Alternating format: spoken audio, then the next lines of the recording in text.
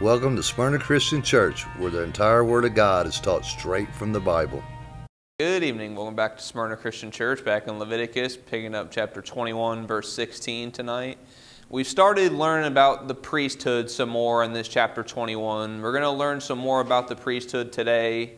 And we saw yesterday about what would happen if a priest came in contact with a dead body, and how the high priest was not to come in contact with any dead body at all. And the other priests, they could only come in contact with a dead body, whether it be for an immediate family member.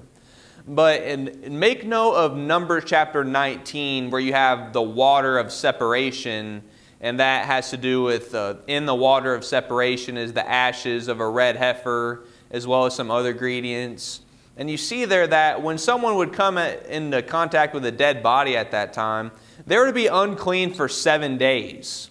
And they were to use the water of separation on the third day, and then on the seventh day they would be clean once again. But that's important because understand that means that if a priest did come in contact, then they'd be unclean for that 7 days. They would not be able to they wouldn't be able to do their priestly duties for 7 whole days. So that makes it obvious why the high priest can never come in contact with a dead body, because they need to be able to do those priestly duties every day. It wasn't an option to be able to be unclean for 7 days, the high priest. So that gives a little more understanding to that. So we're going to learn some more about the priesthood today, and about what would make animal sacrifices unacceptable. So let's get into it. Let's ask a word of wisdom from our Father. Yahweh, Heavenly Father, we thank you so much for your word. In this place you've given us, we can teach your word. We ask you to guide us through this study with your Holy Spirit. We ask you to give us eyes to see and ears to hear, to understand and teach your word. We ask that your words be spoken and your will be done during this study. Thank you, and we love you so much, Father. In Yeshua, Jesus Christ's precious name. Amen. So, all right, we pick it up Leviticus chapter 21, verse 16, and it reads, And the Lord spake unto Moses, saying, Speak unto Aaron, remember Aaron's the high priest, saying, Whosoever he be of thy seed, so that's meaning the priesthood, and their generations that hath any blemish, let them not approach to offer the bread of his God. And what it means, offer the bread, it means to offer up a sacrifice on the altar of burnt offering. And remember, the priesthood, they were like the mediators between God and the people. They were the type for Jesus Christ, who is the mediator, the one mediator that we have today. As you see, I believe it's in one of the books of Timothy is where you can find that. But remember, Jesus Christ has no blemish. He has no spot. He has no sin. And with the Levitical priesthood, there was not to be any to offer on the altar that had a blemish. I mean, that was just how God made it to be. Verse 18. For whatsoever man he be that hath a blemish, he shall not approach. Once again, that means to approach to offer a sacrifice on the altar of burnt offering. A blind man or a lame, or he that hath a flat nose, or anything superfluous. And superfluous means to have anything extra out of the ordinary, like an extra finger or an extra toe or something like that. Then a flat nose, the word is karam in the Hebrew. In other places it's even translated as utterly destroyed. And I think what this probably means is any type of facial deformity. Verse 19. Or a man that is broken-footed or broken-handed, or crook-backed, that means hunchbacked, or a dwarf, or that hath a blemish in his eye, or be scurvy, or scabbed, or hath his stones broken. And the stones talking about the testicles, such as like a rupture or torsion or something like that. And a dwarf possibly has to do also, as well as an actual dwarf, has to possibly do with like a smaller withered hand type things like that.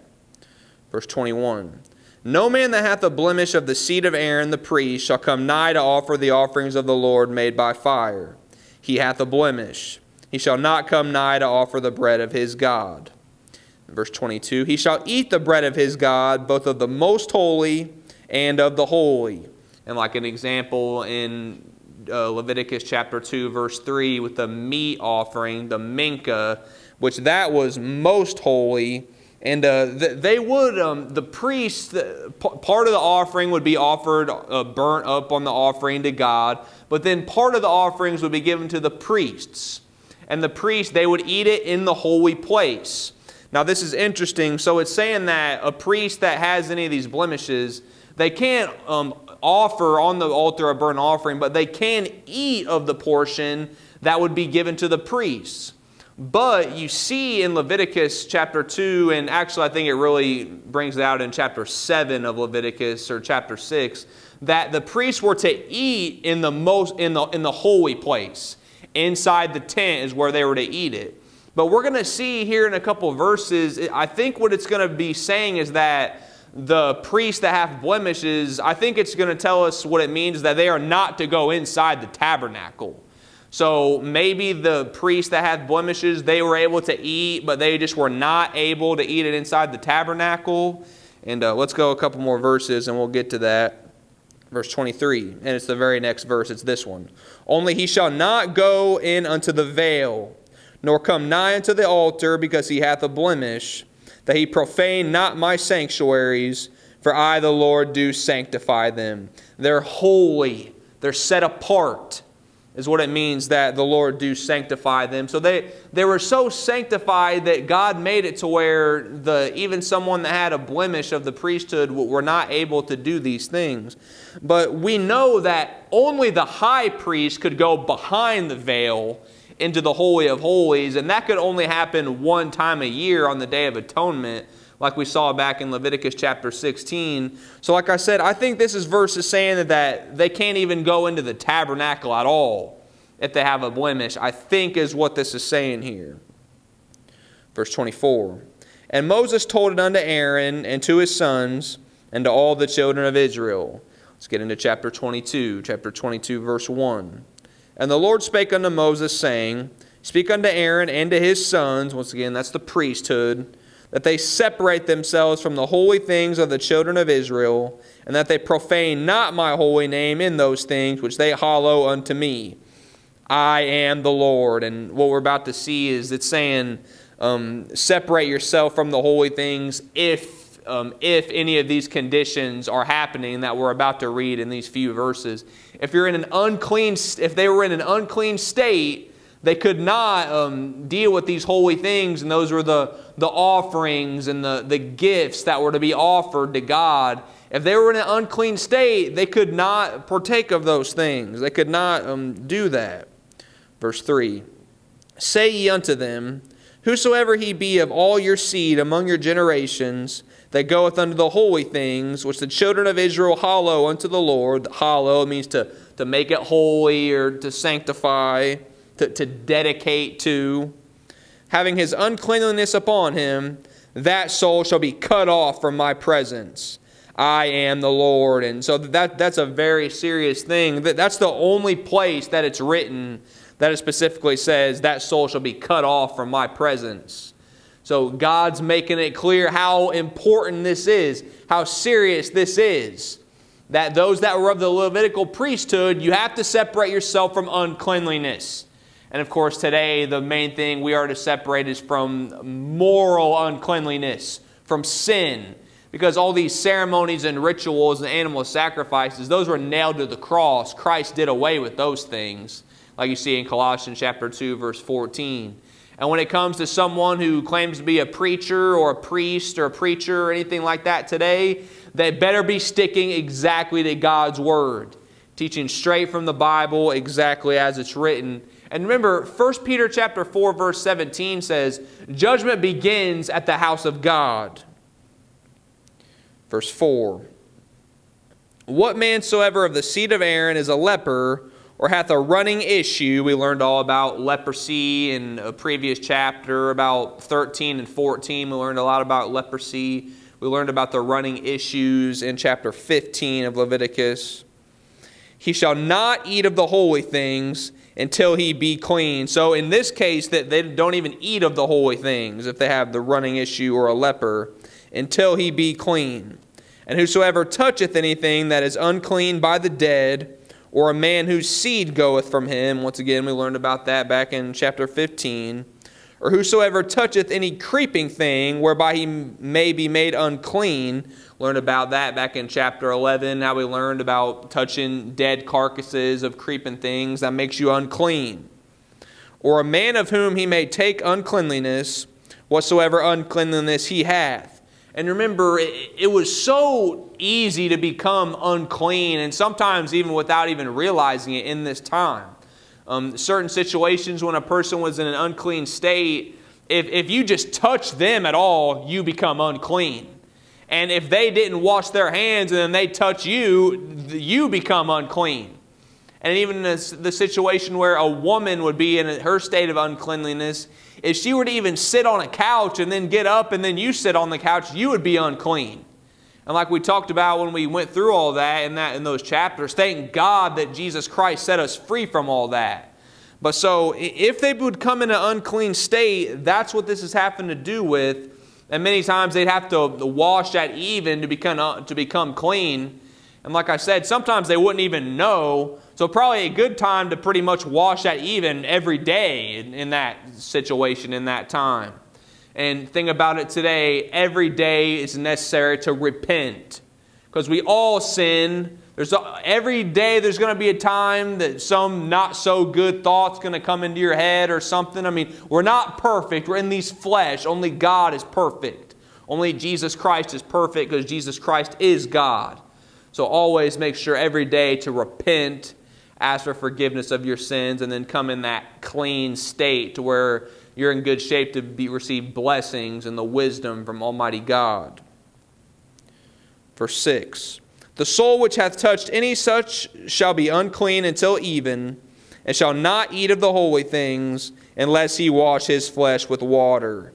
And today we just stay completely away from moral uncleanliness. Stay away from moral sin. And stay away from all sin. Verse 7. But once again, we all are going to fall short. Don't get on a guilt trip. Just repent. 1 John chapter 1, verse 8 through 10. Verse 7.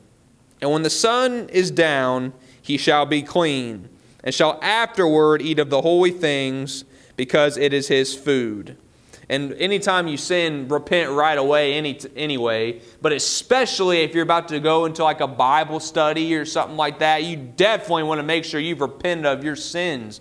So you're in that clean state to be blessed, and so God can give you the right words to share with others, and so He'll pour out that wisdom on you. Verse 8. That which dieth of itself, meaning an animal just died of old age or whatever, or is torn with beasts, got killed by another animal, he shall not eat to defile himself therewith. I am the Lord. And remember, because at that time it couldn't be, most likely would not be bled properly, and you're supposed to bleed the animal properly and so forth. And plus, this is just what God said. This is how it is. Verse 9. They shall therefore keep mine ordinance, lest they bear sin for it, and die therefore if they profane it. I, the Lord, do sanctify them. We've seen that a lot. I am the Lord. I, the Lord, sanctify it. God making it clear once again how serious this is. And once again, 1 Peter chapter 4, verse 17, judgment begins at the house of God. You better be doing things God's way. The traditions of men make the word of God of none effect. Mark chapter 7, verse 13. Verse 10. There shall no stranger eat of the holy thing. And when it says a stranger here, I think this is specifically just saying someone who is not of the Levitical priesthood. Someone who's not a priest. So there shall no stranger eat of the holy thing. A sojourner of the priest or an hired servant shall not eat of the holy thing. And like you see in chapter 7 how with certain offerings you get to partake of a sacrificial meal. And the priest would get a certain part. They'd get the wave breast and the heave shoulder. And you see, the priest would be able to partake of that, but their families would be able to take part in that sacrificial meal also. But this is saying a sojourner, meaning someone that's just come on a journey to see you or whatever, or a hired servant, they cannot partake of those holy things. Verse 11. But if the priest buy any soul with his money, he shall eat of it. and he that is born in his house, they shall eat of his meat. So even them, this would be having to do with the slave. Even the slave would be able to partake of this sacrificial meal because it's like they're part of the family. And like you see in the book of Genesis, one that was born in the house as a slave, they were even to be circumcised the 8th day, just like the Israelites were. And they were even made as part of the family here. They were to be treated well, and they even got to partake of this sacrificial meal. Verse 12. If the priest's daughter also be married unto a stranger, she may not eat of an offering of the holy things. And once again, I think that this is saying if she be married to anyone who's not a priest, if it be of another tribe, like such as the tribe of Judah, then she basically becomes a part of the tribe of Judah. So then she would not be able to partake of these holy things. Verse 13. But if the priest's daughter be a widow or divorced and have no child, and is returned unto her father's house as in her youth, she shall eat of her father's meat, but there shall no stranger eat thereof. So she'll comes in that situation, she'd come back, basically would once again be part of the Levitical priesthood, which she wouldn't be a priest, but she'd be a part of that seed line of the daughters of Aaron, like was called Elizabeth in Luke chapter 1. But no stranger shall eat thereof, it says, verse 14. Once again, I think that means someone who's just not of the Levitical priest line. Verse 14. And if a man eat of the holy thing unwittingly, that Hebrew was translated as a sin through ignorance back in verse 4 and 5, meaning that they didn't realize it, they didn't do it on purpose.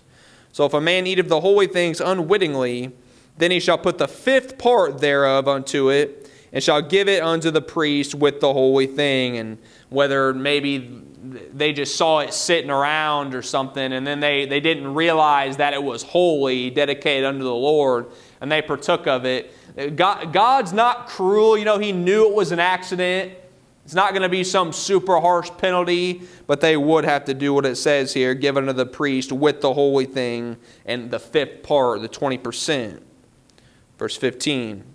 And they shall not profane the holy things of the children of Israel, which they offer unto the Lord. Once again, this is a very important, very serious thing. Verse 16. Or suffer them to bear the iniquity of trespass when they eat their holy things. For I, the Lord, do sanctify them. The priest better be doing it God's way. And someone who's not a priest, they better not try to do the things only a priest can do. Don't ever forget Numbers chapter 16 when Korah, he was of the tribe of Levi, but he was not of the Levitical priesthood line.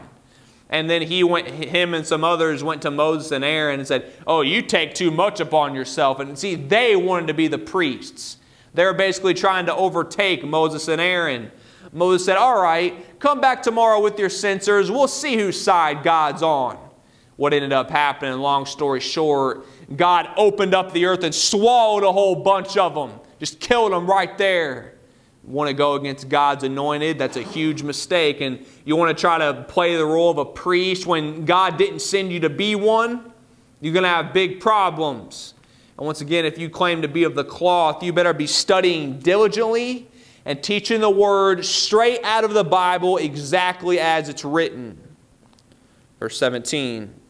And the Lord spake unto Moses, saying, Speak unto Aaron and to his sons, and unto all the children of Israel. So now we're switching gears a little bit. What we're about to read not only has to do with the priesthood, but has to do with all those of Israel.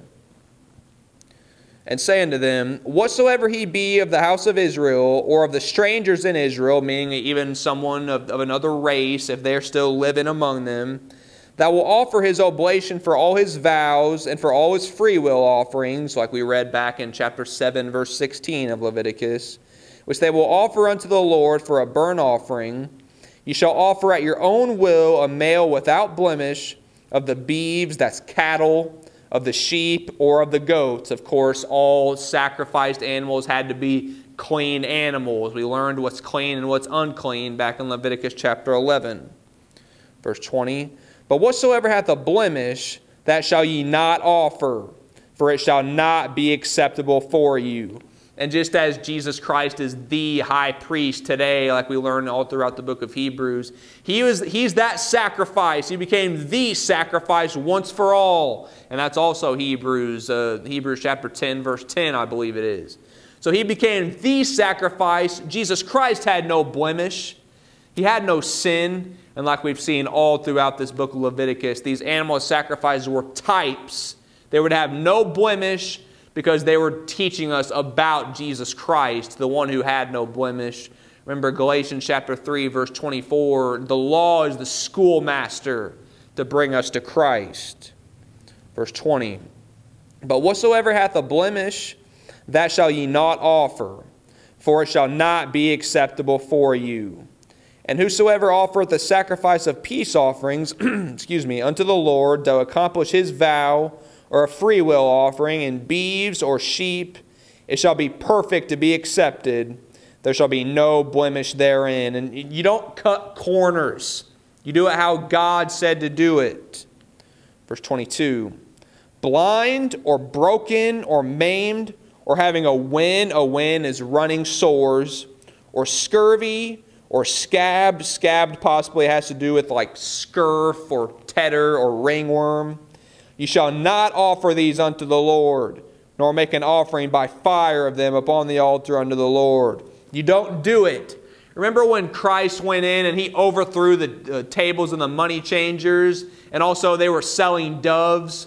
They were making it a house of merchandise, which many churches do today. They buy and sell in the church. When God said, don't do that. Don't make it a house of merchandise. You made it a den of thieves. And all those doves they were buying and selling, do you think they were perfect without blemish like they were supposed to be? Highly doubtful that all of them were. And so Christ, he went over, he overthrew the tables of the money changers. He does not like it. And this is also, we have this directly mentioned basically to us in the book of Malachi chapter 1. I want to go and I want to read a few verses there. We're going to go Malachi, that's the last book of the Old Testament, right before the book of Matthew. Got Malachi chapter 1. I got my notes in here still.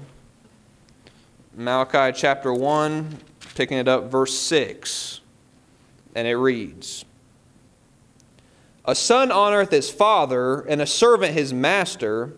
If then I be a father, where is mine honor? This is God speaking. He's saying you honor your human father, you honor your master, your boss, but you're not going to honor me, the God, the only God, the one who created your very soul, the one that blesses you, the one that created the heaven and the earth. If I then be a father, where is mine honor? And if I be a master, where is my fear? Saith the Lord of hosts unto you, O priests, that despise my name. And ye say, wherein have we despised thy name? Verse 7, ye offer polluted bread upon the altar and just put for any sacrifices. Exactly what we're reading in the book of Leviticus. You cut corners. Offer these animals with blemish that God said you don't offer to me. And ye say, wherein have we polluted thee? And that ye say, the table of the Lord is contemptible. Verse 8, and if ye offer the blind for sacrifice, is it not evil? And if ye offer the lame and the sick, is it not evil? Offer it now unto thy governor. Will he be pleased with thee? Or accept thy person, saith the Lord of hosts? God's saying, you know, if you were to give the governor one of these sickly animals, he wouldn't be happy about it. How much more is God not going to be happy about it? Verse 9. And now I pray you, beseech God that he will be gracious unto us. This hath been by your means. Will he regard your person, saith the Lord of hosts? Who is there even among you that would shut the doors for naught? Neither do you kindle fire on mine altar for naught. I have no pleasure in you, saith the Lord of hosts. Neither will I accept an offering at your hand. You understand what this is saying? That you won't even shut the doors or not or kindle a fire on the altar? Saying you wouldn't even do that for free. Every single thing you do for the church, you want money for it. Once again, the many churches today are become a den of thieves. You think God doesn't know? God knows. Many preachers, they might make merchandise out of their congregation. Make note of 2 Peter chapter 1 or 2 Peter chapter 2 verses 1 through 3. They might be getting over ripping off their congregation, but woe unto them because God sees it all. And boy, are they going to pay. Won't do anything for free. Won't do anything without passing a plate, without guilt tripping their congregation. Unthinkable. But many people, they just go week after week, day after day, and they get ripped off. It's not acceptable to God. They cut corners. They do all types of stuff that's super religious, but they don't teach God's word. So guess what that's like? That's like a sickly animal. That's not a real sacrifice. It's a false sacrifice. It's a sickly sacrifice. Verse 11. For from the rising of the sun, even unto the going down of the same, my name shall be great among the Gentiles. And in every place incense shall be offered unto my name, and a pure offering. For my name shall be great among the heathen, saith the Lord of hosts. Salvation is for whomsoever will. Verse 12. But ye have profaned it, and that ye say, the table of the Lord is polluted, and the fruit thereof, even his meat, is contemptible. You said also, behold, what a weariness is it. That's what some people say, oh, it's so hard to be a Christian. That's a lie. Do you remember what it says in 1 John chapter 5, verse 3? It says, for this is the love of God, that we keep his commandments. And his commandments are not grievous. It's not hard. All these moral laws that we've learned in Leviticus, is it hard to do? Is it hard to not sacrifice your children through fire to a false god? Is it hard to not partake in perverse lustfulness, unnatural ways? I mean, no, those things aren't hard.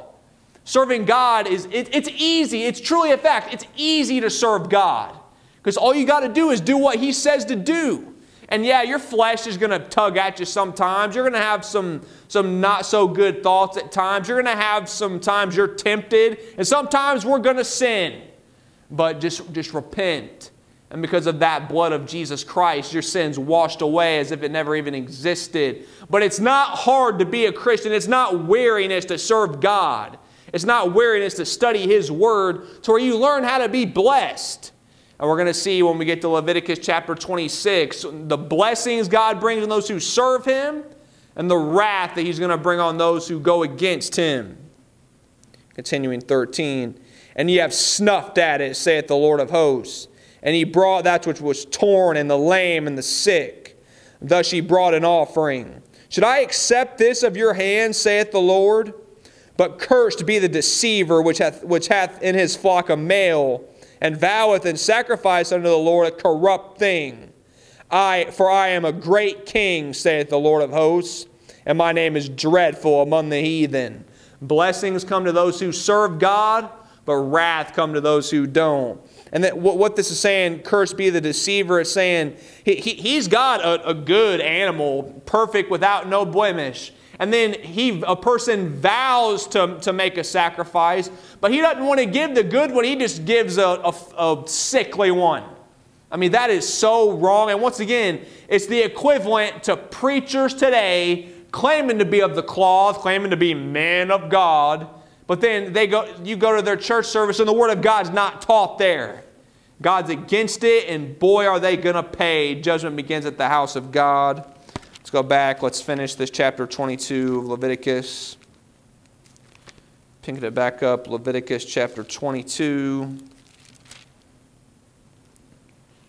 Leviticus chapter 22, verse 13, or 22, I think is where we're at. I'll read 22. I might have read that, but I'll read it again just in case. Verse 22.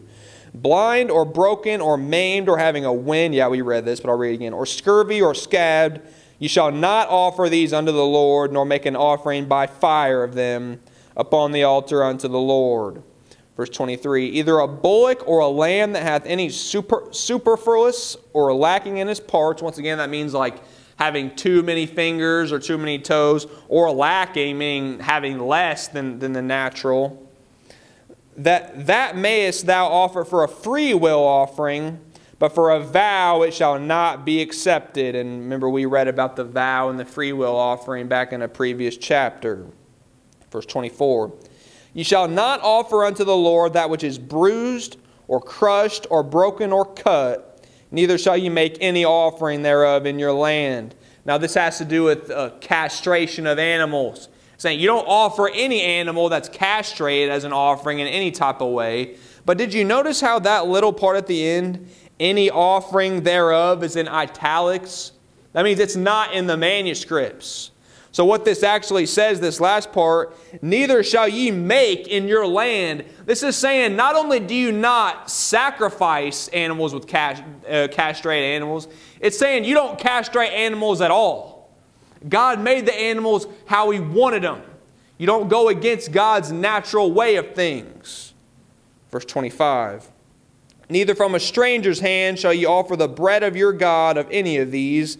So whether it be a priest or whether it be an Israelite or someone that's of another people, that they abide by the same rules. You don't offer sickly, diseased animals, because their corruption is in them. Speaking of the animals, speaking of the ones that are sickly or diseased, and blemishes be in them, they shall not be accepted for you.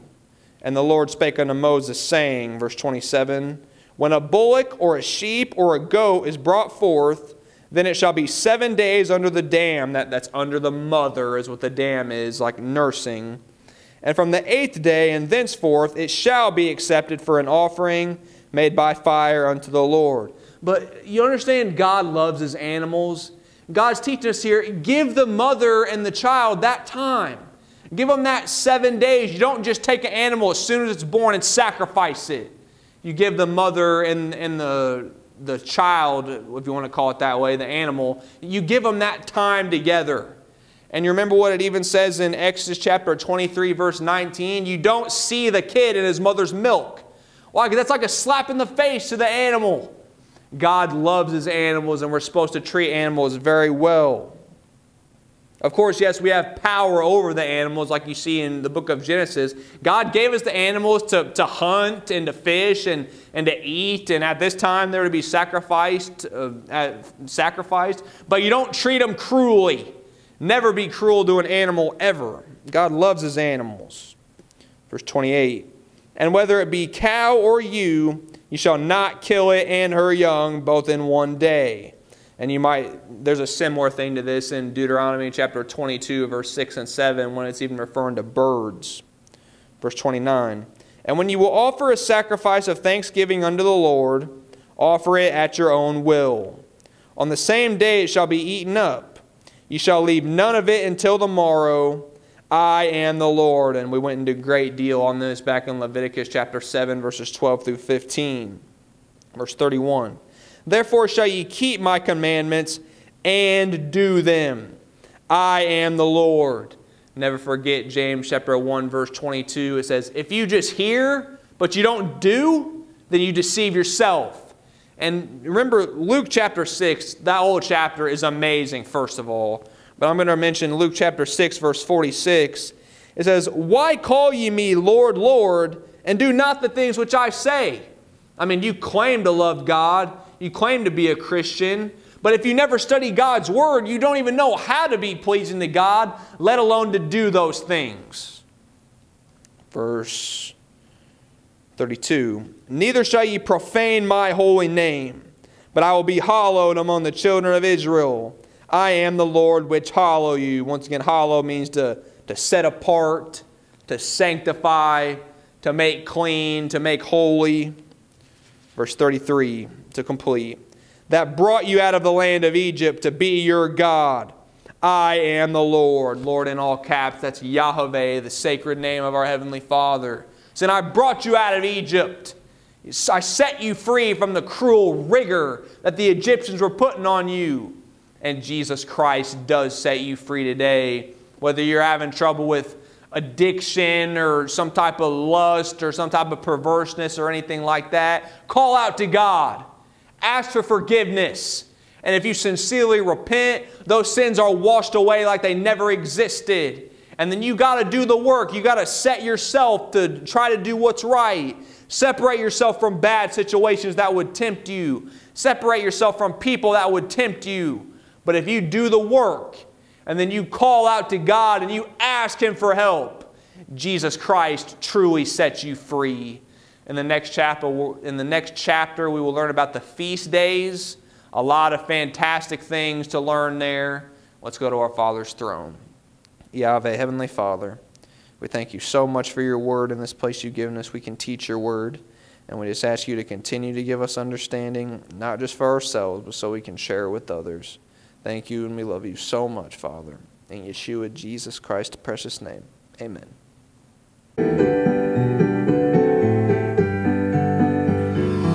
This was recorded in the year 2023 at Smyrna Christian Church in Kokomo, Indiana by Pastor Jesse Sisk. God bless.